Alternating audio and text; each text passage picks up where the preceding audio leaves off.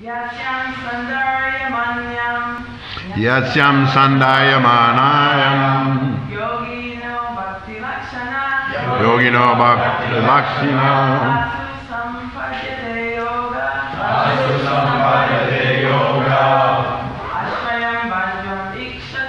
Asrayam badramikshata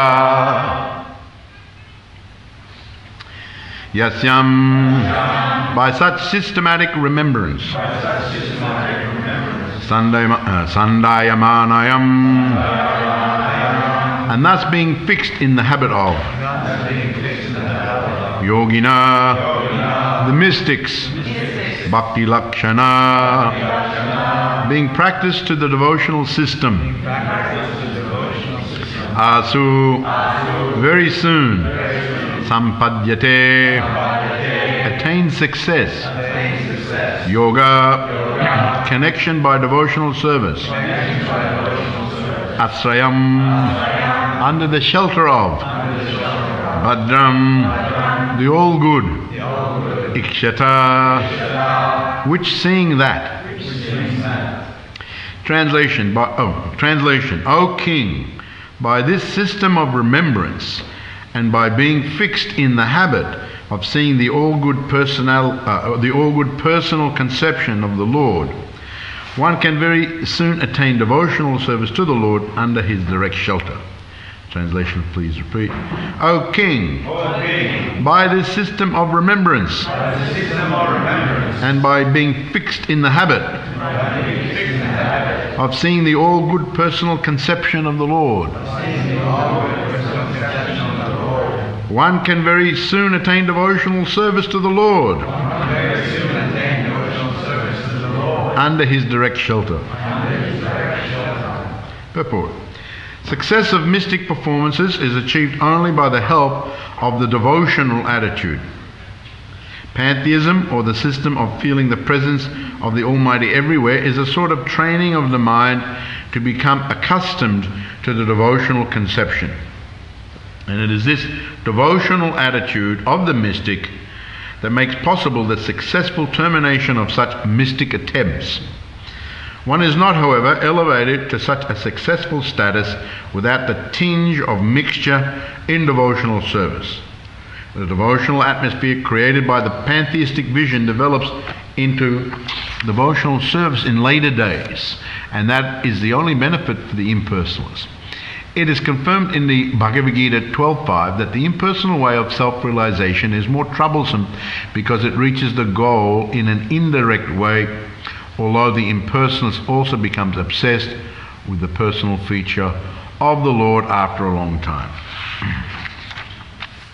Yasyam sandhyamanayam yogino bhakti lakshana asu sambhatyate yoga asrayam badram ikshata. O King, by this system of remembrance and by being fixed in the habit of seeing the all-good personal conception of the Lord, one can very soon attain devotional service to the Lord under His direct shelter. So in these sequence of verses in this section of the Srimad Bhagavatam, Sukadeva Goswami is continuing, and the system of remembrance. Now, of course, the asana, pranayama, sitting postures, breathing, and calm the body, the mind, fix the mind, asana, pranayama, and of course, then, of course, coming to the point of visualizing the personal aspect. This is what has been explained previously, and so here he's saying that this is a system of remembrance. One can do like that, but we are very forgetful. That is a point to be understood here, and our memory is, especially in Kali Yuga, is not very good, and we have forgotten. We have forgotten our relationship with the Supreme Personality of Godhead. We have forgotten. So that is very unfortunate that we have forgotten. We have, although the personality of Godhead is right next to us in our hearts. An amazing situation. There's a description in the Srimad Bhagavatam how he is there, present in his spiritual form as Paramatma. The size is given, the size of the thumb, everything like that is given. He's sitting there, and we as the soul are right next to him, but we're so engrossed with the material concept of life that we cannot perceive, we cannot see him directly, even though he's right there. Just like if I'm absorbed in reading something, totally absorbed, it's so got my attention so much. Someone can be calling, all of us have experienced it. Someone can be calling and we're so absorbed we don't even hear, we don't even know they're there. Hey, I've been calling you for the last 5 minutes, what's going on? Oh, sorry, I was so absorbed in this that I didn't even know you were there, I didn't even hear you, because you're so absorbed. So we're so absorbed in material life that even though Krishna's right there, we're right there with him. And we've, not only that, we've been going from life to life to life to life, one life after the other in the same way, forgetting the presence of the Supreme Personality of Godhead. So that is not, here it is, the word is mentioned, Bhadram. That is not very auspicious. That is not very beneficial to us, because as been stated before, the cycle of birth and death, the repetition of the whole thing, one life, another life, another life, another life, up, sometimes down, sometimes the same. It's just continuous. The wheel of samsara. So that is very, very unfortunate. Abhadram. Bhadram means very... So here the word Bhadram is used, the all good, the all auspicious Supreme Lord, because by remembering, all of us want to have good memories and remember nice things. Quite often we don't have that. We had bad memories. We have nightmares. We wake up in a cold sweat or something like that. We just had a nightmare. And all sorts of things happen. A Bhuta comes and attacks us in the night. I just had that the other night up there. First one since I've been here. I felt this heaviness on me. And then I woke up, Bhuta. So all sorts of things can happen. Bhuta means ghost, for those. Ghosts. There are ghosts, subtle beings that are always around, and they're trying to come and influence us in so many different ways, try to enjoy through us. So the ghosts do like that. So we can get influenced, and we have memories of so many different things that are not very pleasant. We remember, it's just like yesterday I was a little boy. What's the little boy's name? He was running towards the stairs down over there, and I thought he was going to... and I just ran over to stop him falling down the stairs. So, and I said that. Actually, I still remember when I fell down the stairs, many years ago. I still remember, climbing up an apple tree, even though I was like 2 or 3 years old, and falling out, and I went unconscious, and I woke up, and my grandmother was over me trying to wake me up. So you still remember those things. So we have these memories. Some of them are pleasant, some of them unpleasant, but the thing is that these are all binding, these material memories, and they can come from previous lives. Sometimes there's a memory we combine with another memory and make up some other whole different thing. So some are just actual memories, some are combinations, some are just hallucinations, some are just made up by the mind. Put 2 and 2 together, and you come up with something totally different that actually didn't happen. So these things are binding us to the world. But if we remember Krishna, then we can be elevated to the spiritual position. So all the yoga systems,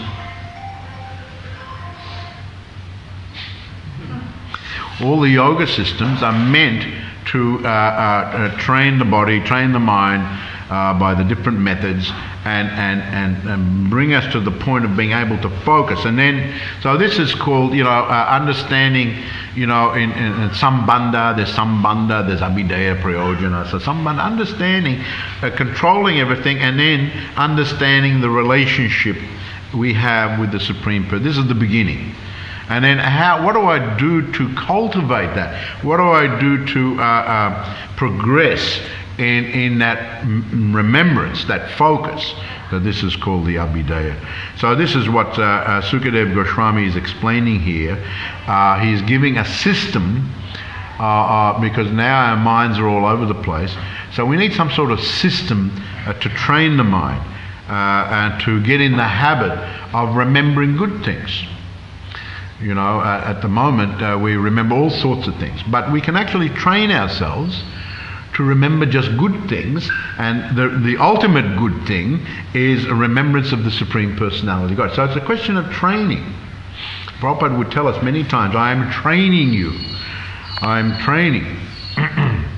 I've told this story many times, but Hari Suri told me that when he was cooking for Prabhupada, and Prabhupada came to Melbourne one time, he came in with the lunch, and Prabhupada always liked fresh salt, and so the salt, he had the salt there on the table, but he liked fresh salt. So when Hari Suri came, and he also liked his meal, hot. So Hari Suri came in and he saw the salt. What was that? Okay. That's what the sting of them. So he thought that I have to change the salt. So he before he actually brought the lunch, he saw that before, and he brought the salt up. But as he was bringing the lunch, his little finger went in the salt. So then he was thinking, well, Prabhupada likes everything hot, so it'll be all right. I'll just give him that with the salt. And Prabhupada was watching him all the time. He said, you are malecha. Malecha means, didn't I train you? You put your finger, you've contaminated the salt. And, your dirty fingernail has gone in the salt, and you're going to give me that salt. So Prabhupada chastised. And so many times he used to, chastise his disciple, but in an affectionate way. Another time I remember Dwapayana made lunch, and they brought in the lunch, and Prabhupada picked up a puri, and he just went. He said, what's this? He said, that's a puri, Prabhupada. He said, this is not a puri. I will train. Why? If you didn't know how to make the puris, why you didn't ask me how to make the puris? Then I will show you how to make the puris. So he went down and showed. Also he did with Deepak. Many times we can read how Prabhupada showed everyone. Another time when Deepak made that, I think I told the story about that lemon rice, and he made it was all sour, and then Prabhupada made a face. What's this? Lemon rice. I will show you how to make. So he went in the kitchen. So he's training. The point is that I am training you. He said, don't mind, sometimes I have to correct you. Don't mind. But I'm training you how to come up to the topmost levels. The topmost levels. I always remember, like even in cooking and making gulab jamans and sandesh and rasmalai, these things are so nice that Prabhupada taught us how to make these things so nice. When I went to India the first time, I was given some sandesh and some gulab jamun. That was, not the same. It was very, the gulab jamun was very like cake, like honey cake, and then I was at a life member's home, and I said, and he brought some sweets. I said, these are like the sweets that Prabhupada taught us how to make. He said, yes, these are the first class sweets. Your Prabhupada taught you how to make the first class sweets. He said, actually, I got these sweets from the first class milk sweet store. the first class. He said the street class is another thing.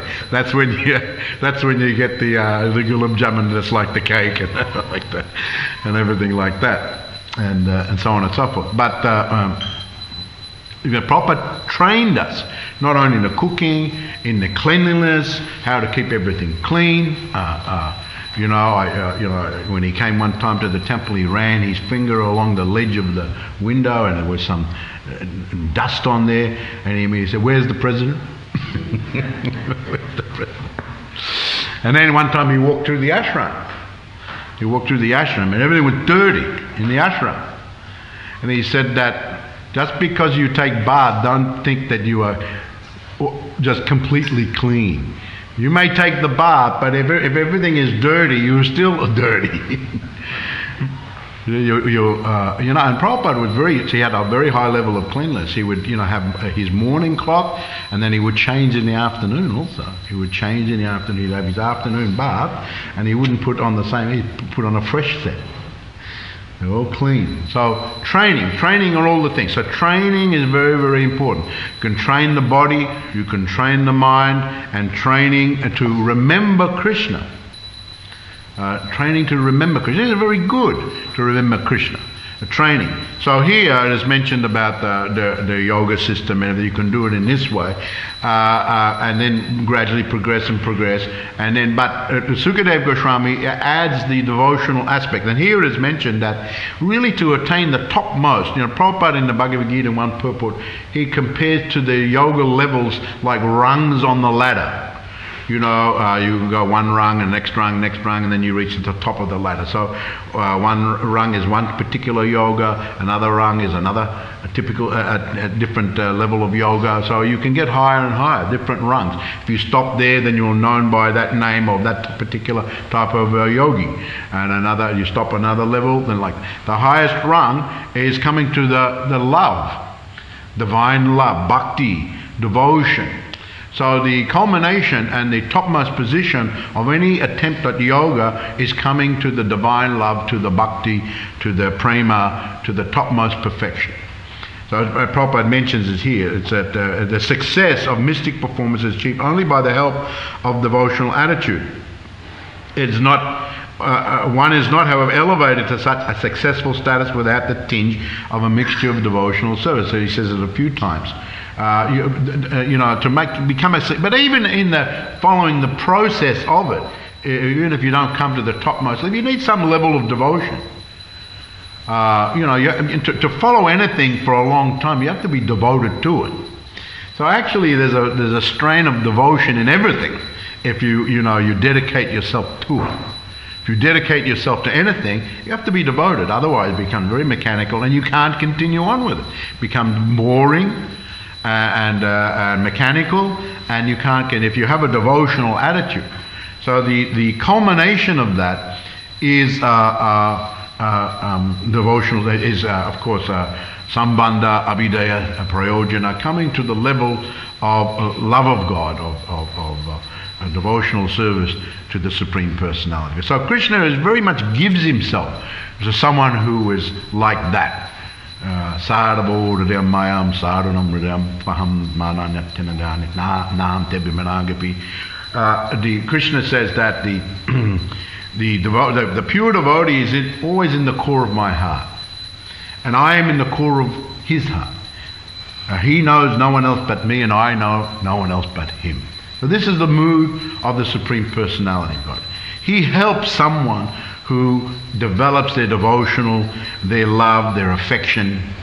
So everything, the essence of everything is love, prema, love. We don't have love, then it's very difficult. Everything becomes very mechanical. And actually, if you have an affection for anyone, if you have love for someone, then you want to do things for them. You want to do things for them. If you love your wife or your wife loves you, it'd be very strange, where, the husband says to the wife, I love you so much, I love you. Of course, these days, material, I love you, and 6 months later, I hate you. I don't know how deep that love is. Kind of a little superficial. But anyway, if someone has deep love, I love you, I love you, I love you. And then the wife says, oh, thank you, I love you too. Can you go and do that? Can you do these things for me? No. I'm not going to do that. You've got a lot of love. You just said, I love you, but then when you're asked to do something, oh no, I'm not going to do it. Do it yourself.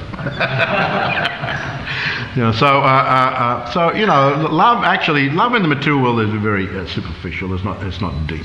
So the perfection, the culmination of all endeavours is to come to this position, divine love. Not material love, it comes and goes. But spiritual love, deep, praying, this is a very, very high level.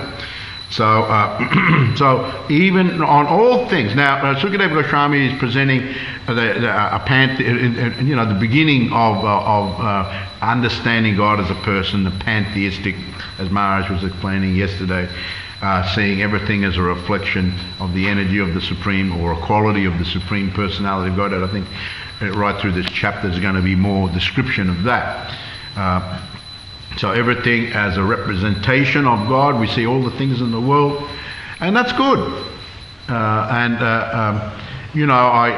remember the story where Prabhupada was walking on the beach, and a disciple said to Prabhupada, when I walk on the beach, I see the people around here, the nice sunny day, the wave.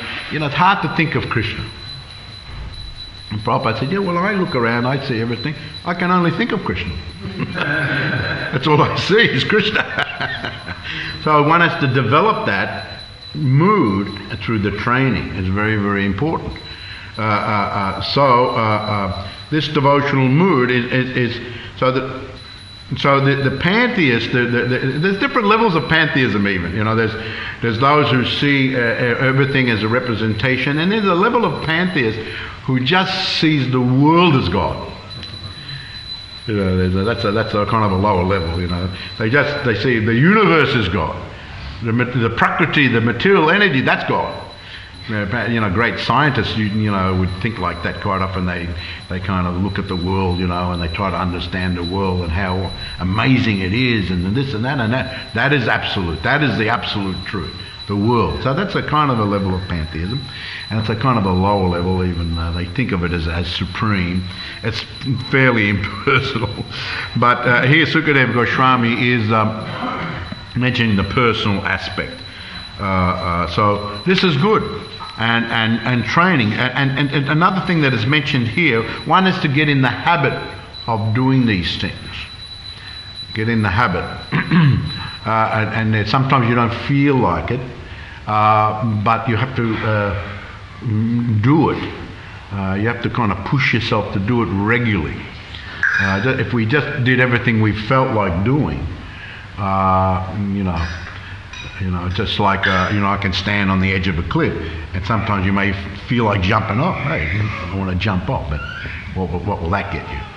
Sometimes, the doctor gives you a medicine, and he says, take it every day, regular, because these things take time and so on. Take it every day. We may feel not like taking the medicine.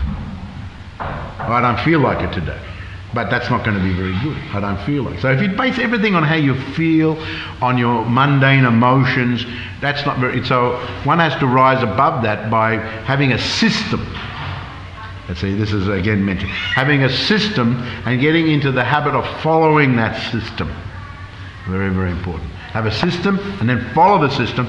And to be able to follow it nicely, there has to be a thread of devotion. And of course, the beauty of those who take up the direct path of being devotees, I am in their hearts, they are in my heart. One very much benefits from getting the mercy of the Supreme Personality, getting the help of the Supreme Personality. Ye tu savani kamani mai sanyasi. But there's one verse in Bhagavad Gita where I am the swift deliverer. Here it is mentioned also that by following this, one who takes up the direct path very soon attains the shelter, ashraya, attains shelter of Krishna. Krishna very much likes to help. He helps everyone, but someone who's very much trying directly to come to him through love, he makes all arrangements out of his love for them, so they can be extricated out of the material position onto the spiritual platform. So it's very wonderful to have someone to help us. You know, the mechanical system of the yoga, it's more or less we're trying, you know, we're focusing on ourselves trying to achieve something, which we have to do to a certain degree. But if we do that, and we've also got the help of something higher, the personality of God, then, this is just like, you know, you remember the story of Draupadi, or in the dice match, where Yudhisthira Maharaj and his brothers were invited to Hastinapur to roll the dice, and the plan was to take everything away from them. And Shakuni hatched this plot, and actually these dice were some sort of magical dice that were fixed. You know, like, what do you call the dice that are fixed? You know, so then they lost everything, and even they lost Draupadi, their wife. So Draupadi, now some say this incident was really the last straw that caused the whole war at Kurukshetra, that she was so insulted, you know, that the Shashan was asked to come and drag her in when they lost Draupadi, drag her in by her hair. Drag her in by her hair into the assembly. Kana called her a whore for having so many husbands. Right, and he dragged her in by the hair, and then and not only that, wasn't it that he said, sit on my lap, you know, Duryodhana said, come and sit on my lap. These husbands, they're useless, they've lost everything, you better be my wife. So he's insulted in so many ways, and then finally strip her naked. Strip her naked in front of everybody. It was a huge assembly. Strip her naked. She was a princess, right? Strip her naked. And so Dushyant, he started to do that. But then in the end, she just called out to Krishna. She just let go of everything. She tried to hold on, but then she let go of everything and called out to Krishna, and Krishna very wonderfully supplied endless amounts of sari that when he became so fatigued, he just collapsed. He just couldn't tug anymore, right? So this is a very, you know, wonderful story that is known, that how when she surrendered to Krishna, Krishna provided her and arranged everything so wonderfully for her as far as that's concerned. So this is very, very important. Now, there's another story actually from the Gita Mahatmya, that when one has someone to help them on a higher level, personality, there are higher personalities, and there's one story in regard to this, because Prabhupada quotes this from the 12th chapter of Bhagavad Gita, saying how it's not easy following the impersonal path, because there's those who embody that conception, to remain focused on it is very difficult. But one who comes to the understanding of the person, I'm the swift deliverer. And so in this, there's one story from the Gita Mahatmya about this particular chapter, where there was one king by the name of Brahadrathi. And this is in South India. His son, he died, and his son went to in South India one temple, Mahalakshmi temple, and he prayed to her. She was so pleased with him, she actually appeared before him. So, I'm very pleased with you, take any benediction. And he told her that, well, my father performed the Ashwamedha Yajna, but all of a sudden he died, and without completing the yajna. And then I wanted to complete, in the honor of my father, I wanted to complete the Ashwamedha Yajna. But when I was doing it, the horse for the yajna was stolen. And even though I sent people all over, they couldn't find it. So please, can you help me, at least for the honor of my father, please help me find the horse that was meant for the yajna. So she said, you go and see one devotee. He's a very great devotee. His name is Siddha Samadhi, and he'll be able to help you. So the son of the king went there, and Siddha Samadhi already, I know why you've come. And actually the horse was stolen by Indra. And he stole the horse. So then I will summon all the demigods, and many demigods came there. The horse was stolen by Indra, please go and bring it back so he can finish the Ashwamedha Yajna. So the horse was brought back, and the son of the king was so amazed. How are you able? You're able, so much power, you can bring the devas, you can bring the horse back. You know something that I just, in a humble mood, I've preserved the body of my father in pure oil. You have so much power. Is it possible you can bring my father back to life? And so it is mentioned that Siddha Samadhi just chuckled and said, let us go there, let us see. So he went there, and then he looked at the body. He had some water and he chanted some mantras, and then he sprinkled over the body. And then the father sat up in the tank, all amazed. And so, and he was looking around, he saw his son, and he said, who? And then he said, who are you? And so the son explained everything. And then both father and son were very amazed. How were we able to do this? I studied Bhagavad Gita. I have so much devotion. And I also worship the Supreme Personality of Godhead. And he has helped me come to this transcendental position. So you too should also worship the Supreme Personality of God and study the Bhagavad Gita. So both the king and his son, for the rest of their lives, they did that. They attained perfection. Of course, Siddha Samadhi was already in perfection. He went back home, back to God directly at the end of his life. So it just shows that when we have personalities who we can turn to help us, that's wonderful. Initially, the king's son went to Mahalakshmi. She directed him to a great devotee who then was able to do wonderful things, and he in turn directed them, both of them, to the Supreme Personality of Godhead. So it is very, very important if one can come to this level and just take shelter. Astraya, as mentioned here, Astraya Bhadramiksha, Asu Sampadyate Yoga, Bhakti Lakshana, all these words are used here. Practice the devotional system. You can go through the yoga, asana, pranayama, but this is a little indirect, but best to go direct. If you can go direct, that is always, just like if you're doing business, if you're buying a product, if you have to go through middlemen, then you've got to, so much more endeavour. But if you can go directly to the source, then that's much easier. Much easier, it'll be better for you. So the devotees, we go directly through the process of devotional service, the system of practice, regularly, every day we're doing, and we're training ourselves how to remember Krishna. This chanting, coming to the temple, seeing the deity, associating with the devotees, all these things are very, very helpful to remember Krishna. We chant, we go away, we're thinking of Krishna, we're chanting about Krishna. So this is the test, how much you are remembering Krishna. If one may come to the temple, but then after going away, doesn't even remember Krishna.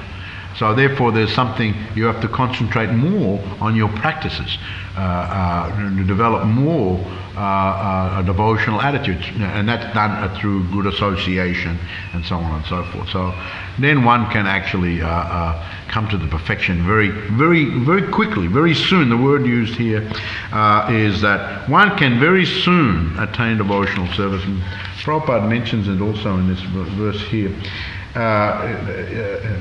Explicitly stated here that the devotees are very fortunate to be delivered very soon from the material existence by the mercy of the Supreme Personality of Godhead. So Hare Krishna, thank you very much. I'll read this verse again. O King, by the system of remembrance and by being fixed in the habit of seeing the all-good person conception of the Lord, one can very soon attain devotional service to the Lord under his direct shelter. Does anyone have any question or comment?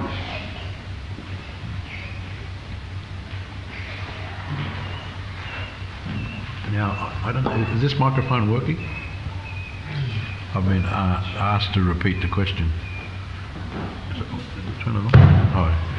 Thank you for the class. Maharaj, you mentioned about how Draupadi, she took shelter of Krishna ultimately, and that her husbands are pure devotees of the Lord. So how do we balance you take shelter of the devotees, but ultimately you take shelter of Krishna? So just trying to understand that at this time. Well, I mean, it's synonymous. You take shelter of devotees. Actually, Krishna says, he who ye me bhakta jana me bhaktascha chedan man bhaktanam che ye me bhakta tamamata. He who says he is my devotee is not my devotee. But he who says he is a devotee of my devotee, he is my devotee. So Krishna himself advised, take shelter of the devotee. So that is synonymous, that by taking shelter of someone who is actually a devotee, and a very high devotee, you're taking shelter of Krishna. Krishna becomes very, very pleased. If we want to take shelter of Radha, of Krishna, if we take shelter, this is actually the recommended process. Take shelter of those, and Lord Chaitanya recommend, Dasa Dasa Anudas. I am the servant of the servant of the. So take shelter of those wonderful devotees who have given their lives and surrendered to the Supreme Personality of Godhead. That is actually, and Krishna will be very kind to you. And then eventually, associating with devotee Krishna, you'll associate with Krishna directly. All these things will come about very naturally in due course of time. So therefore, if we just follow a system, there is a system given since time immemorial by the great acharyas, and sadhus and saints. And if we just follow that system nicely and as completely as possible, of course, if we're not feeling that, if we find our bhakti going down, then there's something deficient in our following the system. So therefore we have to examine ourselves, or we ask others' opinion, others' advice. It seems my bhakti, my devotion is not so strong. I have to examine my own position and how I can improve my position.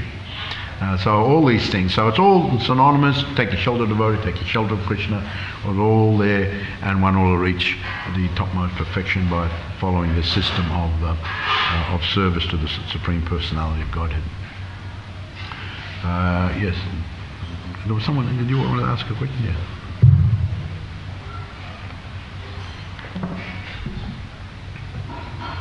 Thank you for the class.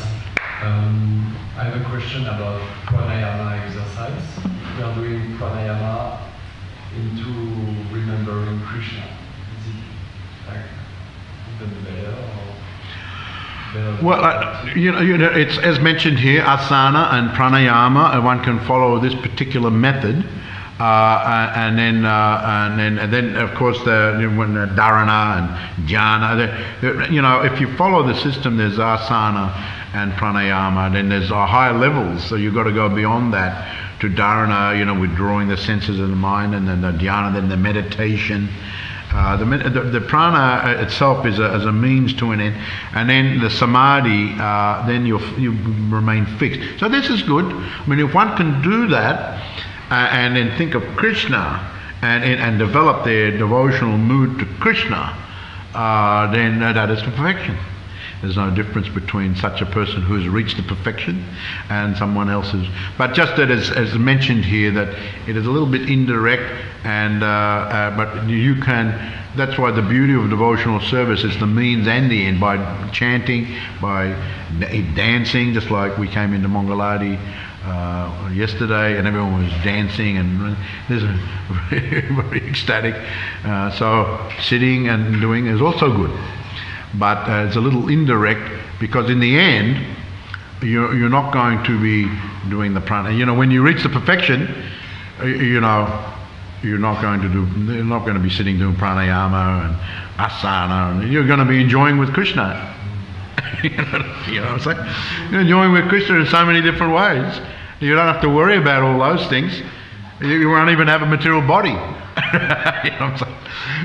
This is for a material body, pranayama, but you'll have a spiritual body. So you don't have to worry about pranayama, asana. Forget about that. That's just part of the material body. But these activities of devotional, so chanting and dancing and doing things for Krishna, that's like we're doing it here with our material bodies, and with our spiritual bodies we'll be doing the same thing. So in that sense, it's more direct. It's considered on an easier way to achieve it. Although one can do it the other way, but it's a little bit more difficult sometimes to absorb themselves in that. There's many distractions, and the level of feeling of ananda and bliss, and the taste, and the honey taste of just is a little bit not as full. But certainly one can achieve it by following. Yes, ma'am. Maharaj, I wanted to ask you exactly to comment on the word soon. We see in many places kind of a comment that very quickly a person can achieve. In this first way of the Lord Ashu. We know Kadvanga Maharaj achieved it. Who? Kadvanga? Yeah. Yeah, it was 1 minute. Within a moment, yeah. So, could you comment on the meaning? What does it mean soon, and what does that speed? Well, it soon means, it can be different for different people, but in comparison to our lives in the material world, where we had hundreds and thousands of lives in the material world, and so many births and deaths and births and deaths, very soon, because that can continue on for many thousands more. So in that sense, even if one follows this system, it can take a long time, or it can take a short time, but very soon, especially those who are dedicated fully, and it's mentioned here in the purport from Bhagavad Gita, that especially if someone who's just fully surrendered, that very soon can be just in a moment. That in one sense, they're already attained it. In their life, those who are fully surrendered in this world, and then it'll be just moving from one realm to the other realm, continuing on. But generally, anyone who takes up the path, whether it's through the yoga system of asana and pranayama, or whether it's the direct regulated activities and devotional service, it's just a matter of one life or two. That would depend on you, and that will depend on the mercy of the Supreme Personality. But relatively speaking, it's very soon. You have a question? Yeah. So you mentioned that it's better to go directly to the manufacturer in the business, right? It's not easy sometimes. You have to qualify as have to have some kind of resources to be able to buy some certain amount. So on the other hand, I heard that Krishna is a person and we can directly apply to him. On the other hand, we have disciplic succession, middlemen. So can you elucidate on that? Well, one can do both, as I explained to Vaishnavi, that you can do both. One can offer prayers to the Supreme Personality of God, although it's recommended that there are many wonderful prayers that are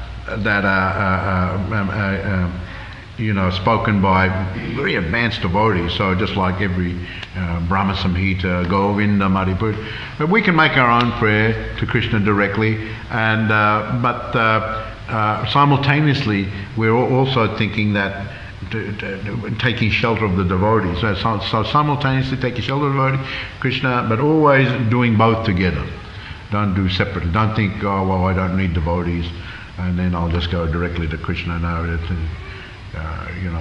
we're not on that level yet. Don't try to jump up to the topmost levels yet. We can pray to Krishna, but in our advancement to having direct association with Krishna, we always have to go through the devotees. Understand? So pray to Krishna directly, but the progressive march of advancement, go through the devotees. Always go through the devotees. That is the recommended system as given by all acharyas, all shastras, and by Lord Chaitanya Mahaprabhu himself. So I think we have to finish there. Hare Krishna, all glory to Srila Prabhupada ki jai.